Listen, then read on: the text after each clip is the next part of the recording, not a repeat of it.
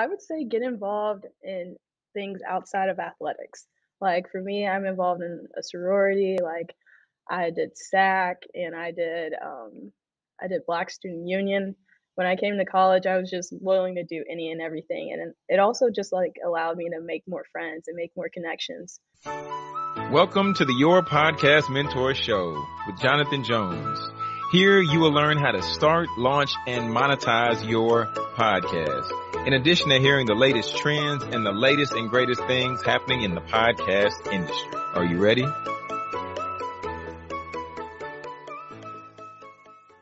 Family, are you tired of spending money and dollars trying to find the perfect recorded sound audio to enhance your podcast? Well, look, I'm going to save you some time, and I want to introduce you to Audio Hero, all right? They have professionally recorded music and sound effects with a library of over 300,000 songs, which are royalty-free, that music, in addition to sound effects. So I'm going to drop a link just down below in the show notes to where you can take full advantage of the monthly plan or the annual plan. And they're willing to take 30% off on the monthly or 50% off on the annual plan. All right. So what you need to do is click the link just down below and type in JJS30 to take advantage of the 30% off plan, or just type in JJS50 to take advantage of the 50% off plan from our friends over at Audio Hero. Now, back to the episode. What's going on, family? Welcome to the Your Podcast Mentor Show. And this is your number one source for podcast news, podcast how-tos, and also interviews. And today we have another spectacular guest, and I'm excited to share this conversation with this young lady that we're about to have today. But before we dive in, I'm gonna introduce her. I'm gonna give a little bit of the resume, and then I'm gonna let you take it from there. So so she's currently a student at Illinois State University, a student athlete, competing in volleyball, right? She's the Redbird SAAC president, which is Student Athlete Advisory Committee, right? In addition to that, she's also the guest host of the 1Q Leadership podcast. Without further ado, help me welcome Miss Kendee Hilliard. How you doing, Kendee? Hi everyone, and hi. Thanks for having me. Yeah, for sure, for sure. Now, I'll go ahead and kick it over to you, and I'll let you, give like a little snapshot of yourself, just for those who this might be, their first introduction to you. So you have the floor. Yeah, so like you said, my name is Kendee. I'm a current student athlete here at Illinois State, and I've enjoyed my past 3 years. So this is my senior year, which is kind of exciting and kind of nerve-wracking a little bit, just because you just don't know what you want to do after sports and after your career. But I've worked with SAG to make sure we have some things for student athletes in general for life after sports. So I'm a little bit ahead. I'm going to graduate with my master's in December, and that's exciting. But other than that, I'm a poodle. I'm a member of Sigma Gamma Rho Sorority Incorporated, and I'm from the great state of Texas, a really small town though. Gotcha. Okay, what town are you from in the great state of Texas? So I'm about like maybe 20, 30 minutes away from Waco, and I'm right in the middle of Dallas and Austin.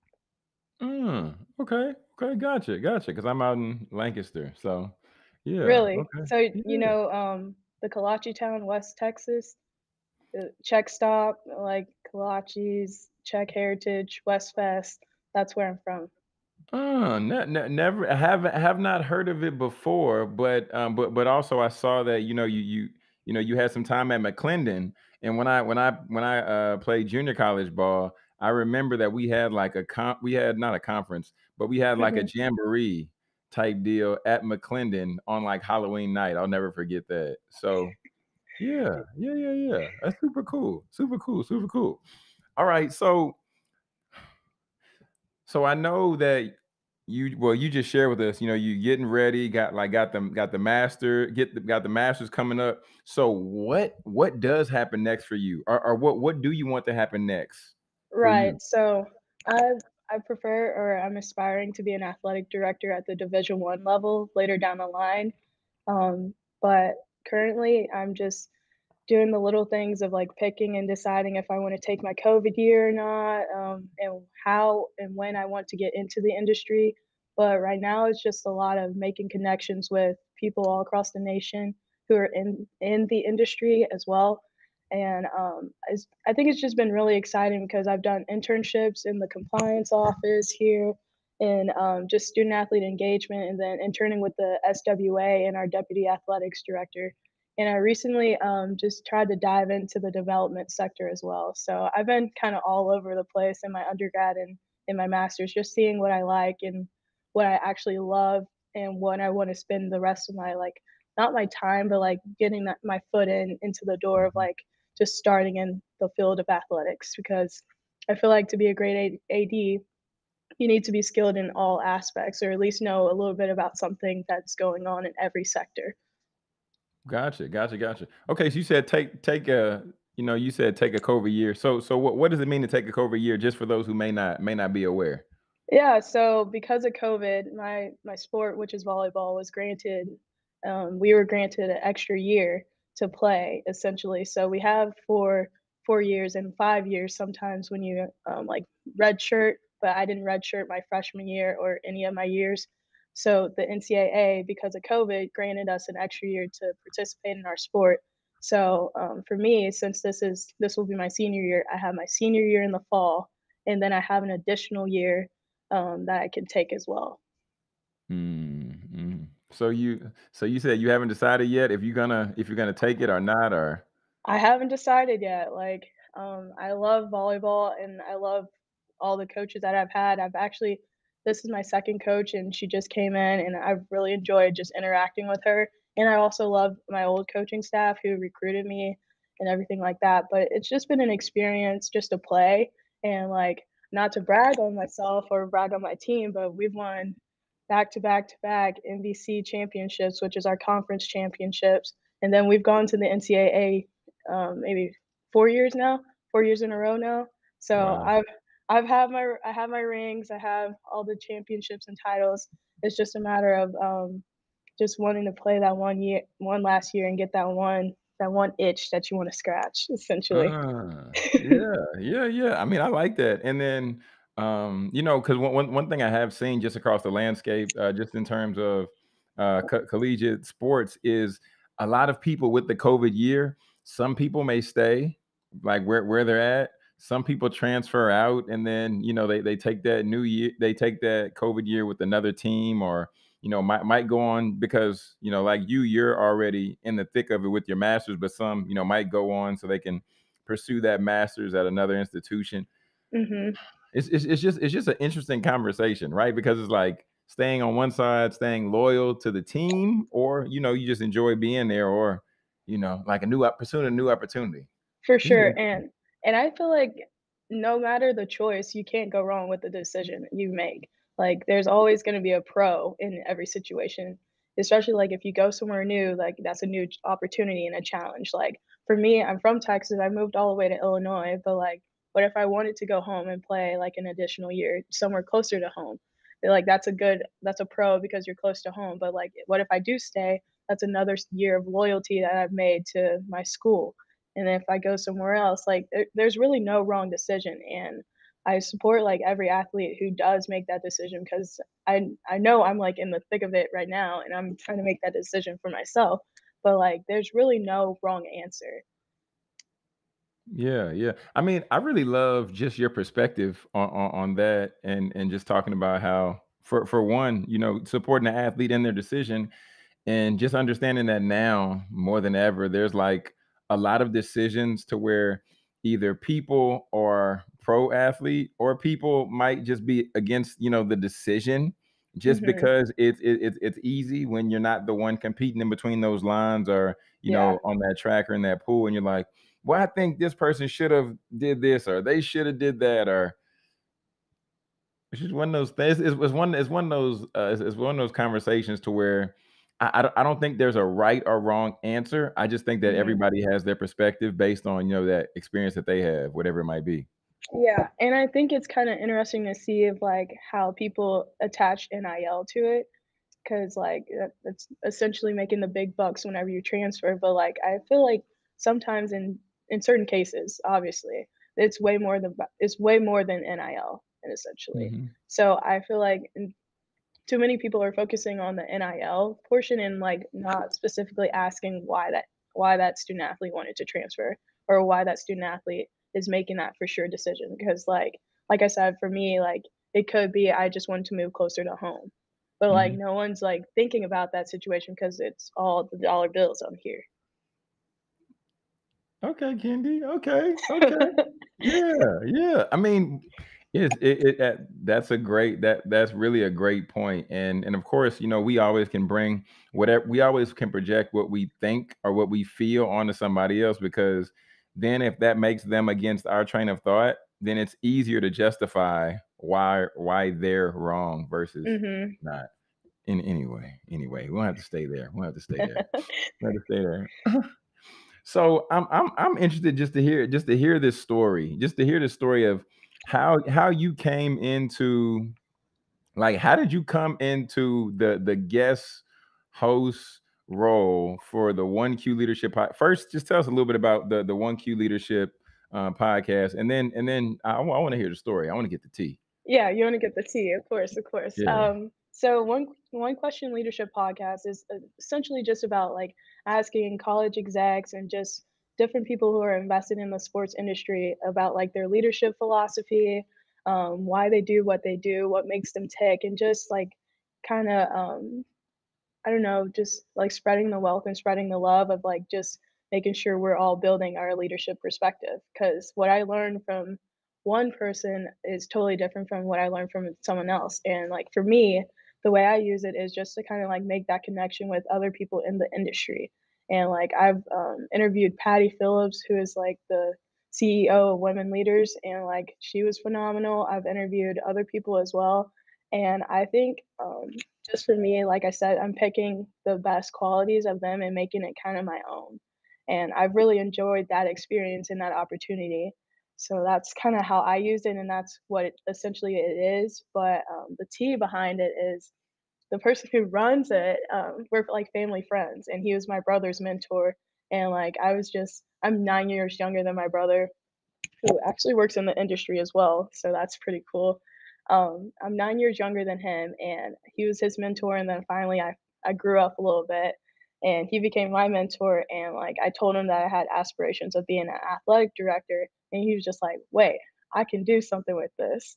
And, he gave me the opportunity just to sit down and start interviewing people, and, like, I've never really I at first, I wasn't comfortable with asking people questions just online, like, that seems a little awkward, but I love the opportunity of just talking to someone, like picking up the phone and just reaching out and be like, "Hey, like, what makes you think this? And like, how did you think that?"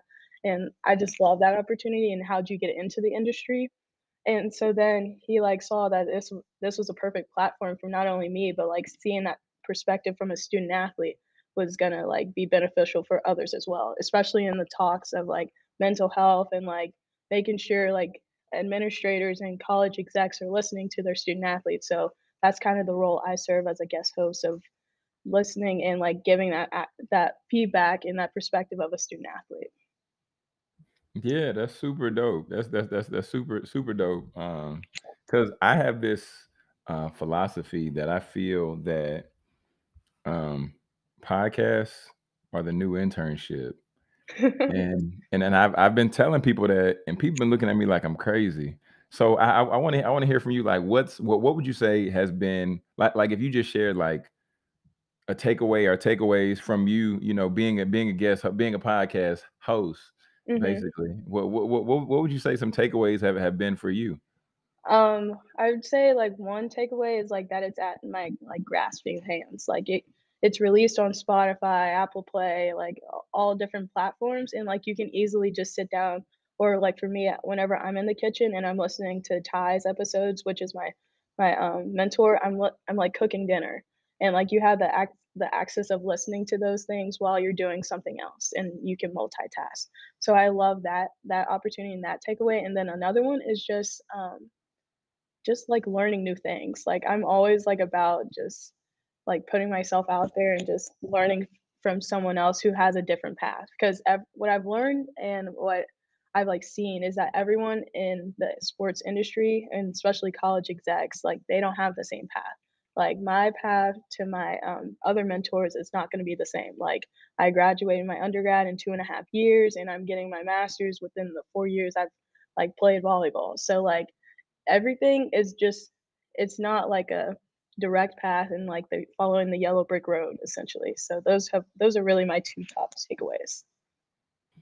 Yeah, man. I think that makes so much sense, especially understanding that if you have other interests and stuff like that, that you may or may not have explored just yet, but you talk to somebody who is in that field or doing that thing, then you get to have a conversation like in real time and say, "Oh, okay, well, oh, I never thought about this. I never would have done that, or I never would have even looked at this job or that job." So, then getting able to ask those questions and talk to those people. So I think that's pretty cool. Yeah. Thank you. Yeah, yeah, yeah. I think that's pretty cool. So what is it that has you desiring to become an athletic director? Is it somebody you knew? Is it just you like what they do? Like what? Talk about that. Yeah, so the first time I knew I wanted to be an athletic director was in 8th grade.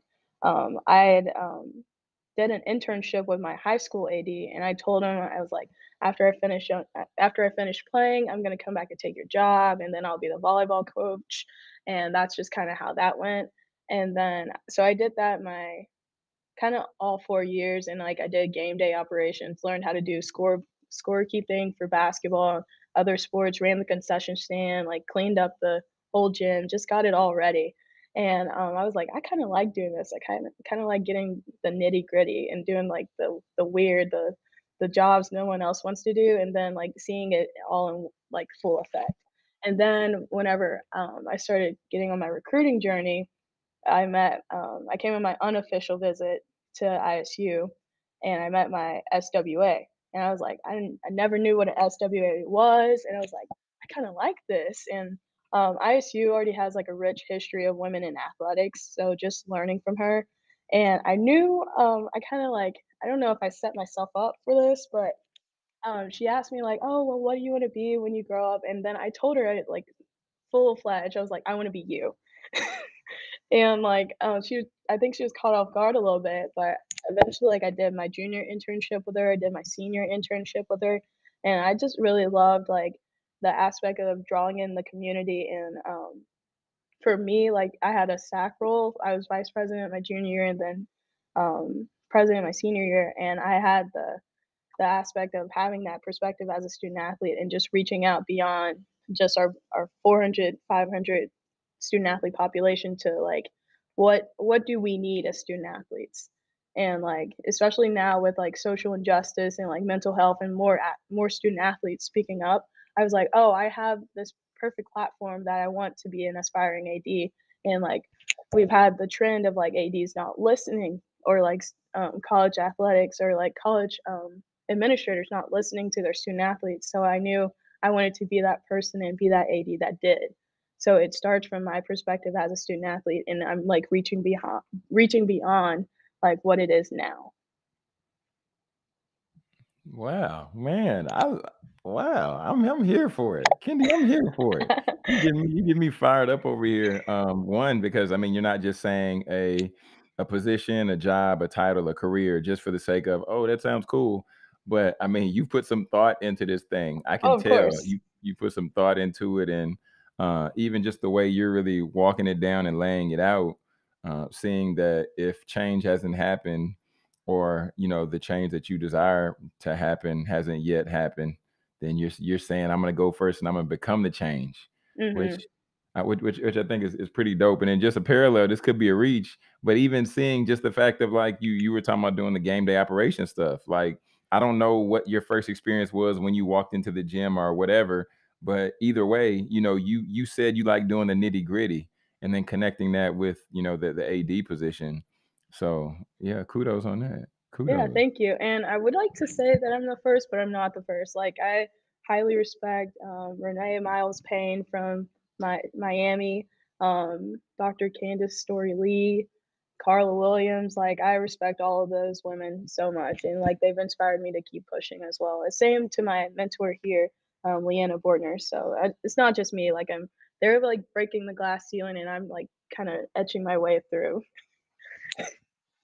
Yeah, yeah, and I mean, that's commendable in itself as well, because one thing I don't really like, right? One thing I do not like is when people, they show up and they're like, "Hey, yeah, hey, I'm here for it, da da da da, whatever, whatever," and then they don't acknowledge like other people who poured in or who invested into them, and you've taken that time. So yeah, kudos Yeah. on that too. Oh, Yeah, thanks. yeah, most definitely. You didn't know you're gonna get that many kudos today, huh? Did you? I didn't. I did not. Oh man. Oh man. So like if there was a message that you just wanted to share with with your fellow student athletes just across the country, right? Because you're a senior and you say you're going back and forth on the fifth year or not. I don't know. What if I do? What if I don't? Like what would be the message that you would just share with student athletes out there everywhere? What would be the Mhm. message, Kendi? What do they need to hear? I would say get involved in things outside of athletics.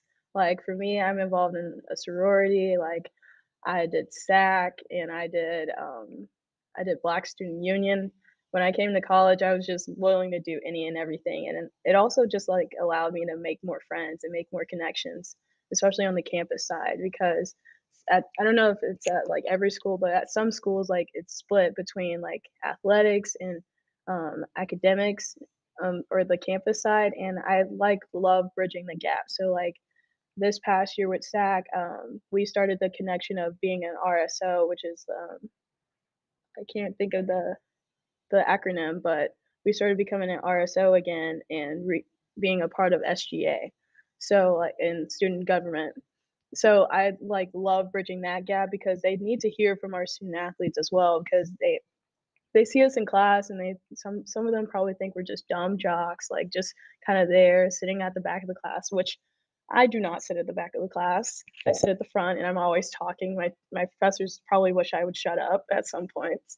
But I would say like they come and they don't know us as student athletes, or they just know us as student athletes and they don't know us as like Kendi. Like that's my friend who's on the volleyball team. They just know us as like, oh, the person who doesn't do their group work project, which I also do. So I think like having that accountability and that relationship with other students is gonna like be like a lifelong like an achievement essentially because that way you're working with someone outside of like your sport, your athletics, and like I've met so many friends that like are probably going to be in my wedding, and they're just not even athletes or student athletes. So I think my recommendation is getting involved in things outside of athletics. Yeah, that's strong, and to make sure you are involved in your group projects, because I Yeah. was the one who wasn't. I was the one who wasn't really involved in the I was like, well, okay, when we present, then I'll present. But other than that, I wasn't the most active group member. So you're So, probably the introduction and conclusion person. oh, I don't remember. It was a while ago. Yeah. Who's counting?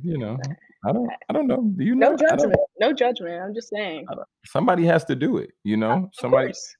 Hey, somebody got to bring the appetizer, and somebody got to bring the dessert. It is what it is. Fair, fair, fair, fair. Anyway, so I was on your Instagram, and I saw you got the opportunity to meet Jamel Hill. I did. Talk Yes. about that. What was that like? Cause I know we don't call her Miss Hill, right? Right. Yeah, no, that was an amazing experience. I, loved every second of it, and we were debating a little bit about who was the GOAT in basketball. Like, she was like, I'm from the LeBron James era, like, I love me some LeBron James, and I think he's the GOAT, but she wasn't having it. I can't remember who she thought it was, but, she's, like, from Detroit, so, like, I think it was a Piston or it could I don't know. It didn't align with what I agreed with, but, I got the opportunity to have dinner with her at an event she was speaking at on campus, and, we were just talking about just that, like who the goat is and just some other things of and I actually met her prior to the dinner, at another a pre-dinner, and I just got to ask her questions about, like, refilling your cup, like, how do you give when you don't have a lot? And like she said, like bringing your 100% to the only the 30% that you have. And I thought that was like really exceptional because I'm like always working. Like I want everything done in a certain way, and like I cannot literally stop working. Like even at home, like at 11 o'clock, I'm doing something SAAC related. So like bringing my full self, like bringing that 30% that I have left and 100% of it. And she was talking about it in relationships, but like just in work too.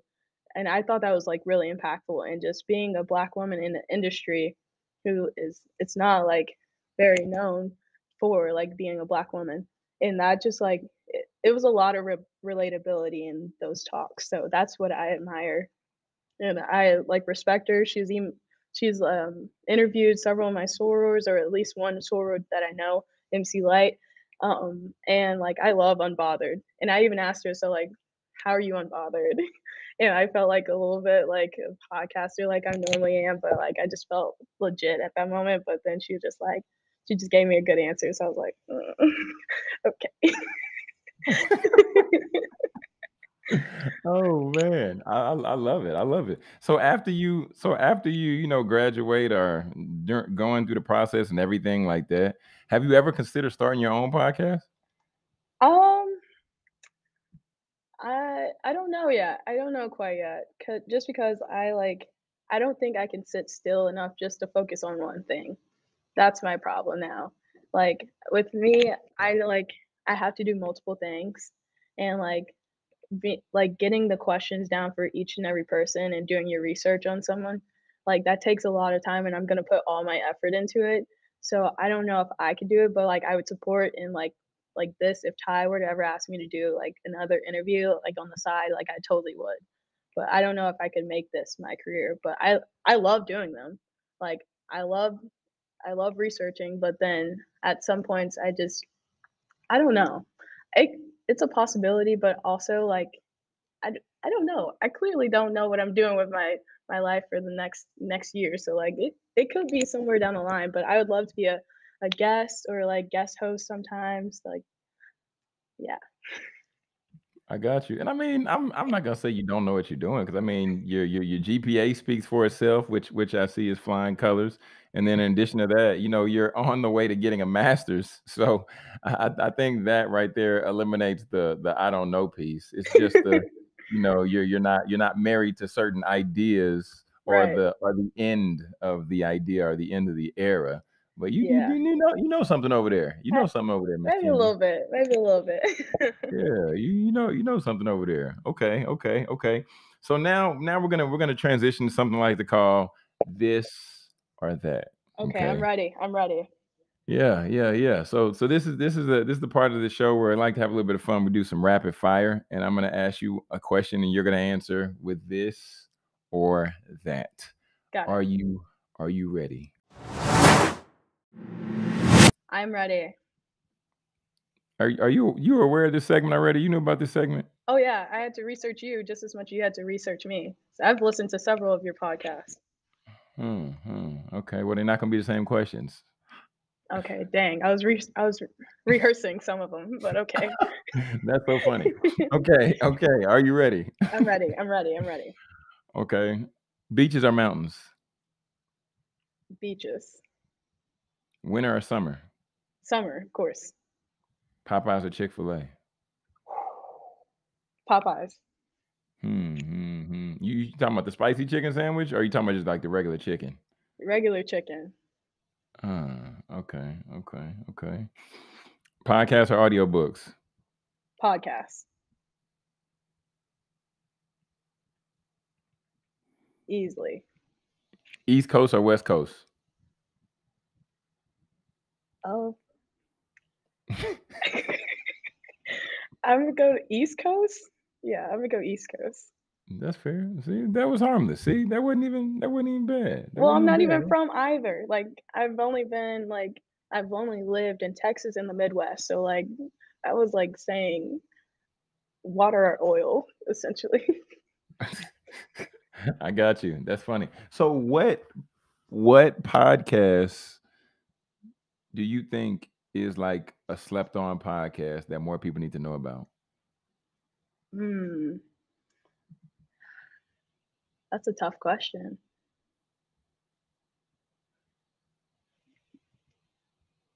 I don't know. Ooh, because I love podcasts. Like I listen to this one on Spotify.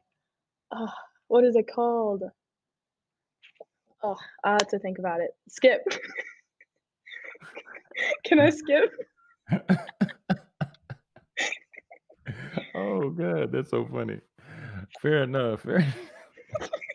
That's so funny. Kendee, please let people know where they can find you, follow you, and connect with you to follow your journey that you're continuing to build out as you progress forward in it. Yeah, for sure. So first, I have to plug my own podcast. Essentially, you can find us on Instagram and Twitter at 1Q and then leadership, and that's where you'll find us. And then me personally, you can find me on Instagram, Twitter. I'm not really on TikTok, but LinkedIn as well. But Instagram and Twitter, it's KenKendee, and that's where you'll find me.